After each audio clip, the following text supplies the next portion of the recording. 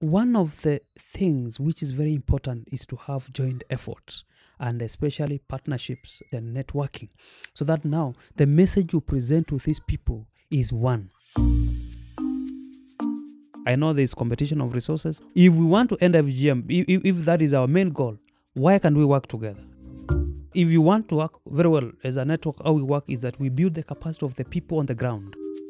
Use the approach which is acceptable by the people you are dealing with. You may realize the concept in Korea cannot be applied in Garissa. When you work together, you have greater impact in the society and with the people you serve. This is the End FGM Podcast with Elias Muindi.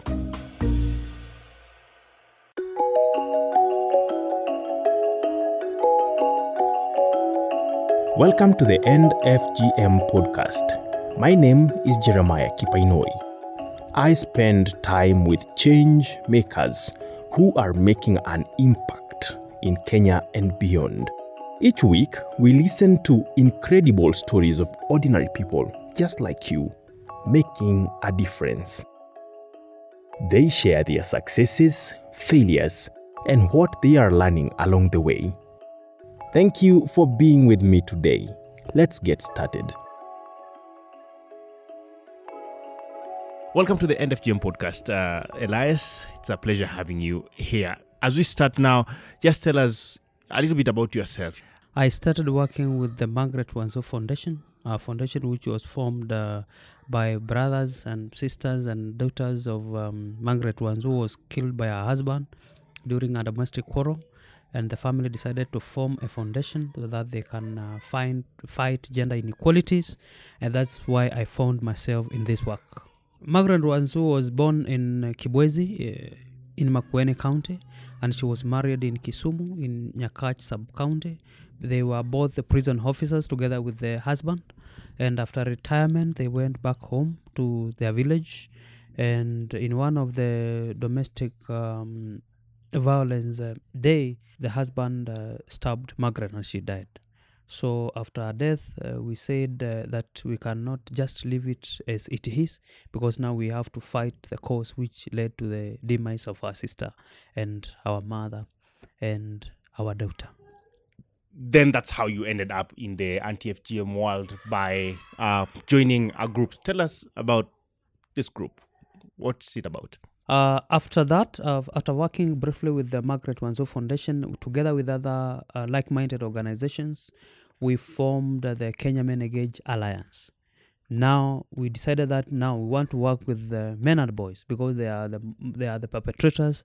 They are the cause of most of the problems in homes. And we said now we cannot win this war unless now we engage them in a positive way, so that they can join the fight as partners, as agents of change, and also as clients in terms of maybe HIV testing and family planning initiatives.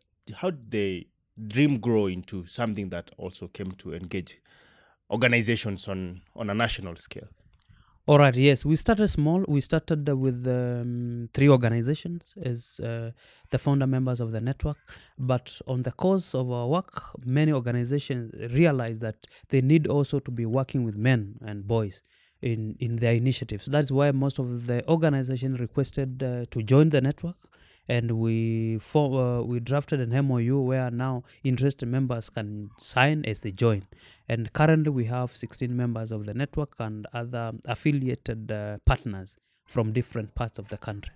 How did you begin this as an individual? I began when I was working with some groups in Korea.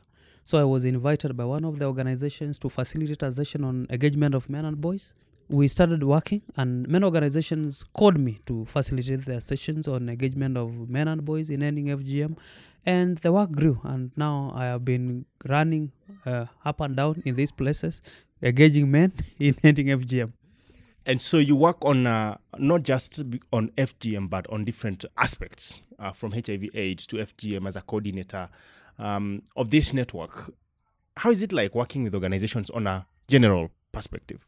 I have realized that working with men organizations is a plus, to the organization or the individuals working in the organizations, because they help each other, they build the capacity of each other in terms of developing programs and conducting joint initiatives, especially around issues that are affecting human beings. And especially in areas of FGM, I have seen how networking can help in ending the vice, because we have formed a network with our counterpart in Tanzania, the Men Engage Tanzania, and we've conducted joint initiatives in Sirare at the border. And the work has been progressing well, bringing efforts together to address key issues affecting the people. Your experiences, your first experiences when you started working against female genital mutilation on an organizational point of view, how was it like engaging communities, knowing very clearly that you're not from a community that practices FGM? Initially, it was very tough, because basically people see you as coming to confuse them, destabilize their culture, and bearing in mind that you don't come from that community, there is poor reception of your ideas. But as time went on, we developed new strategies of working with the people, of engaging them in dialogues, coming up with other issues that will lead to them talking about FGM and other issues that affect them. Jeremiah wakes up in the morning, for example, and he decides to start an organization to end FGM in his community because he's seen that there is a gap that's needed. But most of the people actually do not know exactly, they do not have the experience. They end up making many mistakes by the end of the day before they are able to stabilize, before they're able to, reach out to probably funding or programming that's able to effectively address issues in their communities. Is it something that you find is a challenge? Definitely it's a challenge, because maybe you start and you have no ideas where to start. Maybe you get funding and you decide, now I want to work, I want to address FGM in Korea. You don't know the terrain, you have no idea of the other organizations working in such places, but it is good to form partnerships and collaborate with other organizations working, so that now you can devise a way of addressing the issues effectively. Like if you want to succeed, especially in fighting FGM, if you joke, you end up meeting the same people who have been met several years and there is no impact at all. And your issue will just be reporting to the donors of the people you have reached. But at the end of the day, when you go to the ground, you find there is no change. That FGM is still being practiced, that it is business as usual. But if you collaborate and you derive common strategies of addressing FGM, it is very easy to succeed. So I urge these small organizations coming up, whether they have funding or not, let them collaborate with other organizations working on the same, so that now the work can be easy. It's very difficult to convince, especially young organizations, to join a network, because I've had lots of people saying, we are independent and would like to implement our activities independently without any coercion or any influence from an outside force. And coming together as a group of organizations sometimes brings in a general rule, probably, that people might agree on. What has helped you to keep going now that organizations, of course, want to be independent, but also want to be part of this network? One of the things that have made us progress is that ours is a network, but it is not registered. So we get so many opportunities from individuals and organizations who would like to fund certain initiatives. But we know our members who are doing this work. So we refer them to these members and they get funding. So bringing people together, one of the things that needs to be done is honesty. People have to be very honest.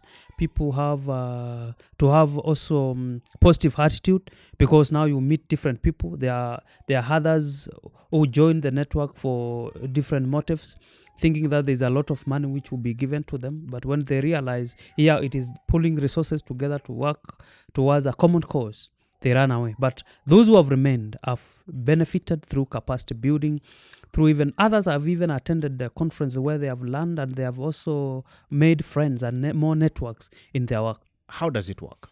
What we have MOU where every member signs, and then we develop a joint work plan for our members, where now we develop a year-long work plan, and now when the funds come, we disburse the funds to our members depending on the time they will be conducting the activities, and then they report back to the secretariat.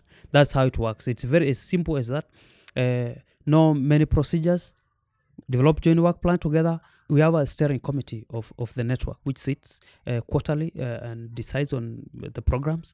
We still have the AGM for all members where we share our achievements and challenges, and then we come up with future plans for the network. So it has been an easy process when you work with people in an honest way, because people will feel free to tell you everything. People will be happy to also share whatever they have achieved. So many people are working together. Some of them really would like to, join such avenues, being able to get an access to people who are doing like-minded projects, but they do not know exactly how this would work in the long run. Does it mean that the funds just get straight from the donors to the organizations? Or Yes, it is not registered, but now we have the secretariat which hosts the network. In our case, the Movement of Men Against AIDS in Kenya. That is the network that receives money on behalf of the network. Then we have the activities of every member organizations. And what I do as the program officer, I do a requisition for the money for these activities, and the money is sent to the organization through the accounts department. And then after they are done with the activities, they report back to us. They send us the narrative reports together with the financial reports for filing. How has it been like working with these organizations coming from different parts with different ideological and cultural conditions that these communities face? It has been good. First, so many learning experiences, because you get to know what communities think, what they feel, and how they handle different issues affecting them. Because I've been involved in all these activities in every part of the country, and I go to these places. And the interactions with people, with communities has been very much amazing. It has provided a learning platform. It has also made me and even the other members think more about empowering these communities to a higher level. How do you do it? It's good to learn that you have to engage people in a positive way. So when you go to people, you don't go to present your culture or your ideas to them, but let them come up with the issues which affect them. That's now how you enter into these communities, and also they also see you as one of their potential friends, because now when you go to people with your mentality in your thoughts of thinking that these guys are doing wrong things, they should be jailed, they should be done whatever they should be done, you will not succeed. But now you enter in a positive note, you engage into dialogue with them, and now you agree on issues. There will be differences, but there are so many ways of addressing differences. You just engage them in talking and in discussing. At the end of the day, you find that they are at least grasping some ideas. One thing which I know, you cannot change everyone and you cannot change every situation. But a small step at a time will bring change. When you get into these communities, because I know that there are many people from different parts of the country that are working tirelessly every single day to try to address different challenges in their communities. How do you get into these communities? Currently, we work with member organizations. We have also religious leaders, especially churches, where we have people in the churches who mobilize even for us, the people in the forums. So we have member organizations. We have also our potential partners in those areas. So we work through them. We use our members, and we use the established structures which are on the ground. Organizations have been working for years and years. We've had organizations ranging back from since we had independence, from agriculture, drawing down into poverty reduction. And now, of course, there are many other programs that are being done across different sections of our country. Why is it so crucial then to bring organizations together for you? Right. I know many organizations started working a long time. That's very well. But one thing which I know, changing cultures is not something easy. You have to apply multifaceted approaches to end, especially FGM, because this is a cultural practice which has been practiced for so many years. So one of the things which is very important is to have joint efforts, and especially partnerships and networking, so that now the message you present to these people is one. I don't come with this plan, this strategy, and another one comes with another strategy. It brings confusion. Let everyone be involved in the fight against FGM. That's why we embrace the issue of engaging men and boys, of working with traditional leaders, working with religious leaders, so that everyone in his space can talk about FGM, and we make sure that this message is passed to all people all the time, in every place. Men Engage specifically deals with men, I'd presume, because that's what the name really refers to. And in the long run, you realize that men are, in most communities at least, are the custodians of culture, meaning that they are the ones who decide when girls or boys are cut. They're the ones who predict, seasons. They're the ones whose economic activities really affect the holding of certain ceremonies, depending on whether it's rained or not.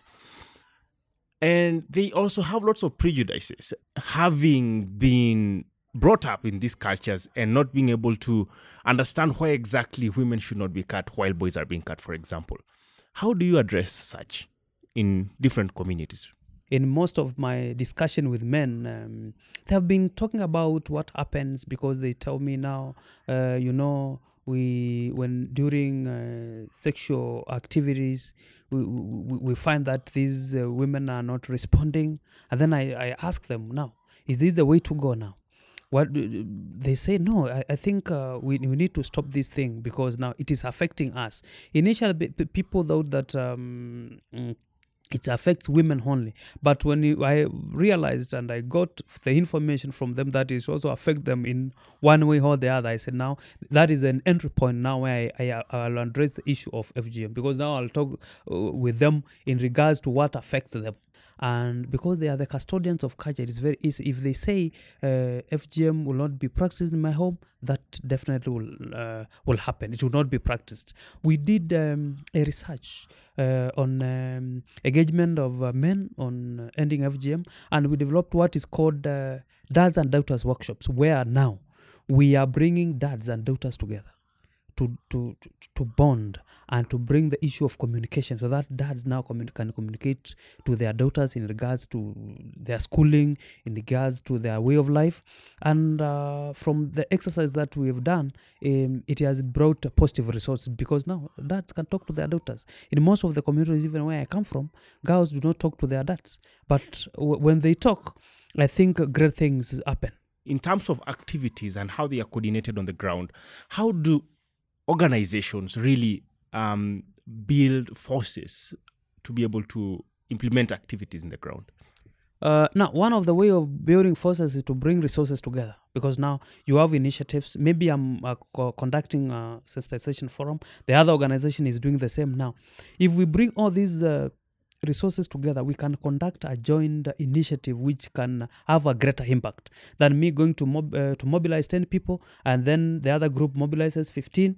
Now, if there's a way we can now bring together a large group of people and we pass these messages to them so that they can be aware on the dangers of FGM, it will be very easy for them to understand. But now, because now the presentation of messages is different. If we present a way of engaging men and boys, then another group presents on another way. Maybe we may confuse them or make them not understand. But now when we sit down, we strategize on how we'll pass this message, or we'll be passing this message to these people, and what kind of messages will be passed to these people. It will be very easy, because now it will be seen now these people are doing the same thing, and now it's easy for it to come to an end. We've had people talking about, the importance of letting girls to go to school, and the only way that girls can go to school is through not undergoing the cut. And this has happened for very many years with different organizations tackling this issue. And now we have to find a way to communicate to this member organizations in a way that everyone is able to get a clear message that this is what you're going to tell these communities. Is that a way you're taking, or every organization really has things that they are doing as activities that are developed from inside the organization, and they implement or they deliver it in their own way? That most of them consult the network on the best way of approaching issues in the society. And then we sit down and brainstorm ideas on now we can approach issues affecting the community, especially FGM on the ground, because you just don't go there with your message. But now, one of the things I love with our network is that people consult. And we have very positive-minded people who brainstorm ideas and design projects on the ground. And that's the reason why they have been effective. What I usually do is to urge members of different organizations working different places. Please, even when you realize your colleague is working on the ground, please go know what the strategies they are using, know what is working and what is not working. Because now you can present what is not working, and whatever has been tried and has not worked, you should not repeat that. But make sure that you get what works and replicate it in other places where you want maybe to work. I know there's competition of resources. We need the resources. At the end of the day, all of us want to end FGM. If we want to end FGM, if that is our main goal, why can't we work together? That's why I call upon every organization to find a way of working together with the organization working on the ground. Otherwise, if you are working well, you get the resources.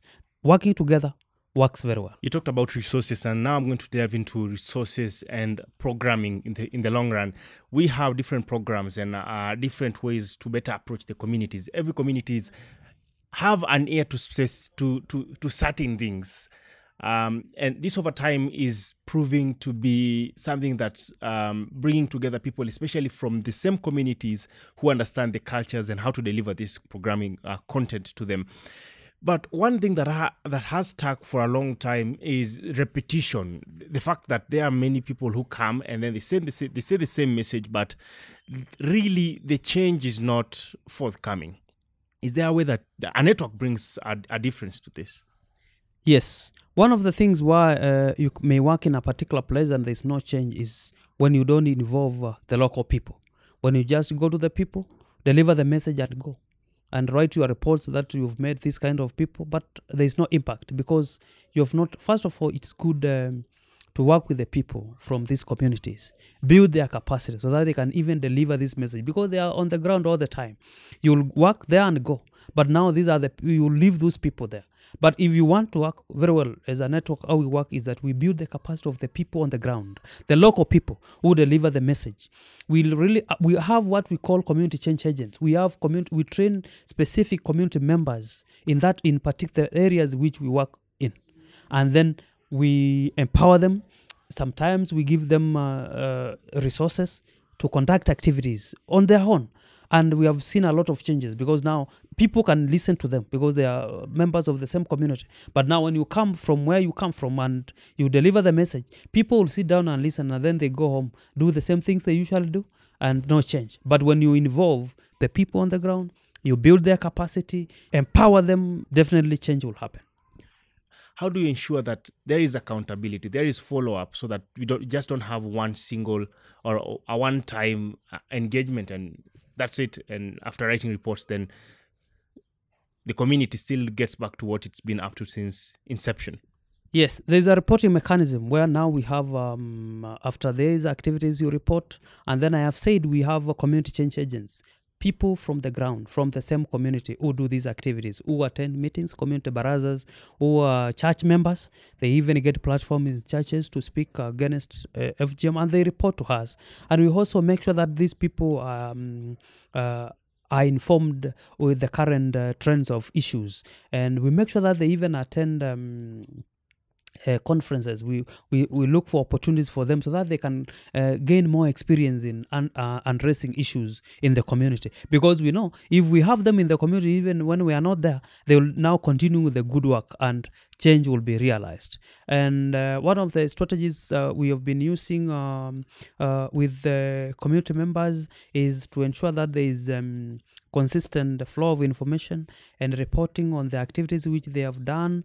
And also we go to the ground and listen to what they do, because I go to meetings and I listen to them delivering the message, and it has been effective. You've been working as a network, and that means that you are involved with the whole country, and people voluntarily join this network as organizations, and people have different approaches to different issues. As he said, people from northern Kenya might approach FGM differently from how people from southern Kenya would do, because of especially cultural differences, sometimes even religious differences, and the situations that are on the ground.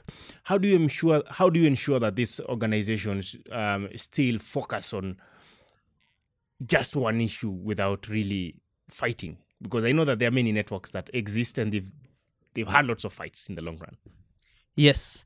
One of the things that we do in our network, when we tell our members, please use the approach which is acceptable by the people you are dealing with. You may realize the concept in Kuria cannot be applied in Garissa or Tana River. But we ensure that if it is organizations working in Garissa and they are addressing the issue of FGM, which can bring conflicts with the religious leaders, make sure that you engage with the religious leaders. Make sure that you engage with the community leaders or traditional leaders, either in Kuria or any other place now where the power plays around institutions like tradition and religion. So we make sure that you use the concept that works in the particular place where you are working. And there is competition of funds, as you had said earlier, in terms of getting funds in through, of course, the network. Of course, because the network has much more credibility since it knows the members that really do the work on the ground. And these people know who will receive these funds because, of course, there is a communication channel. How do you ensure that there is harmony, that these grassroots organizations do not feel left out? What we do is that I said we have a annual general meeting where we meet with all the member organizations of the network. And then we develop a joint work plan together.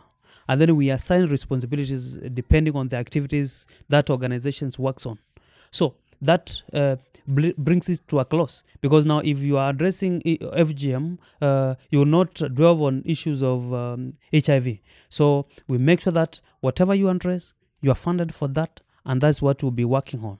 And it is done because we do it together and there's agreement. So we also do the budgeting together. So when funds come, there's no issue because you definitely know what you are supposed to get and what you are supposed to do. What's the impact so far with these organizations working throughout the country? Are there any tangible results?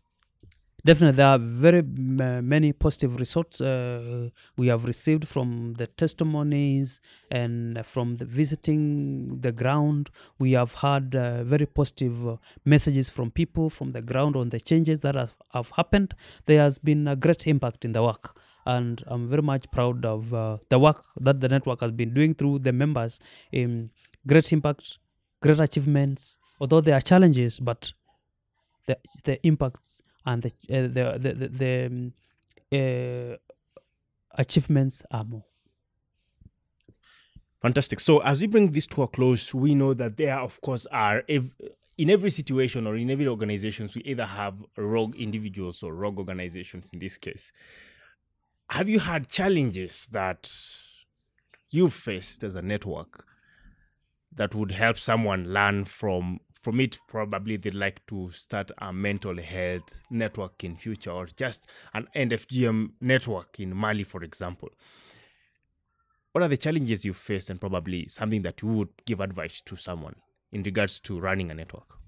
Yes, there are challenges. First of all, the perception of the individuals as they join the network. Maybe they think there's a lot of money in this network, so when we get there, we'll get funds. But when they get in, they realize there are no funds. So some run away, some are patient enough.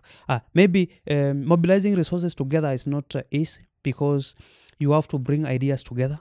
And then now, there's now competition now with member organizations. That's why, as a network, we are not registered, because now if we register, we'll have most of the registered networks cannot survive because there will be competition with other members because they are working on the same issues. Now, if we register our network, which works on several issues, that means we'll be competing with our members as we apply for funding. And now, because we are a network, it is very easy for us to be funded. And now when we are funded as a network, which is registered. Now, the leadership also changes, because we cannot have all people in the leadership of the network. We have to have specific people. Now, all will be in those leadership positions. All will be now disbursing these funds to these organizations. As a network, one of the things which you should not do is that you should not conduct activities, because you are a network of organization. Let now the members conduct their activities. Let them report to the network. That is the best way to work with to deal with a network. Because if you start now conducting activities, you are in competition with your members. You register and start mobilizing resources for these issues. You start now competing with your members, and then that's where now the problem comes. So my take is this: networks should not be registered. Networks should allow their members to conduct their activities, and they report to them what they have done. And now that will be an achievement of the network, because now the opportunities that we have as a network are many, because you get call for proposals on different issues, and then you have members working on that. Empower them, make sure that you support them in the development of the proposals for funding. And now when they work, it is the work of the network, and the work grows. I'd just like you to share one lesson, just one lesson that you've learned in this journey working with different organizations, structured differently from different backgrounds. One lesson that you've learned, especially in a network, in a network's perspective. One of the greatest lessons I have learned through this network is that when you work together, you have greater impact in the society and with the people you serve, because now you have combined efforts as opposed to working alone. That is one of the greatest thing I have learned. Great impact, greater opportunities in the society. If someone wants to reach out to you, how would they do that? They can visit us physically at our office at Arambe Estate, house number HB2. We are housed by the Movement of Men Against AIDS in Kenya. Also, they can reach us through my email, elias.muindi82@gmail.com. They can also reach us through our Twitter account at Kemea10. Kemea is KEMEA 10. Or they can visit our Facebook page, Kenya Men Engage Alliance. And how do we get you on Twitter? Because I know that you are also active on Twitter. Yes, you can also reach me personally on Twitter at Elias Muindi. At Elias Muindi. That was Elias Muindi. We've been speaking about working with networks here in Kenya. And of course, beyond working with organizations to bring an end to harmful cultural practices. And in this case, as the podcast says, ending FGM. So thank you very much for joining me here today. It's really a pleasure. And one thing that I have taken from this conversation today is, as a Swahili saying goes, umoja ni nguvu, tengano ni udhaifu. That's when we come together, things work out more easily. So thank you very much for that, and I hope that someone else is able to benefit from this. And to the listener, thank you very much for listening to the End FGM Podcast. From the End FGM Podcast production crew, Jeremiah Kipainoi, that's me, Tony Mwebia, and Matilda Timpian. Thank you very much, and I'll see you, or I'll hear from you, or you'll hear from me next Monday. You can get bonus materials, notes, and much more at www.kipainoi.com. KIPAINOI.com. Please remember, we all can do something. Go out and make a difference. For we all have a responsibility to make this world a better place. Goodbye.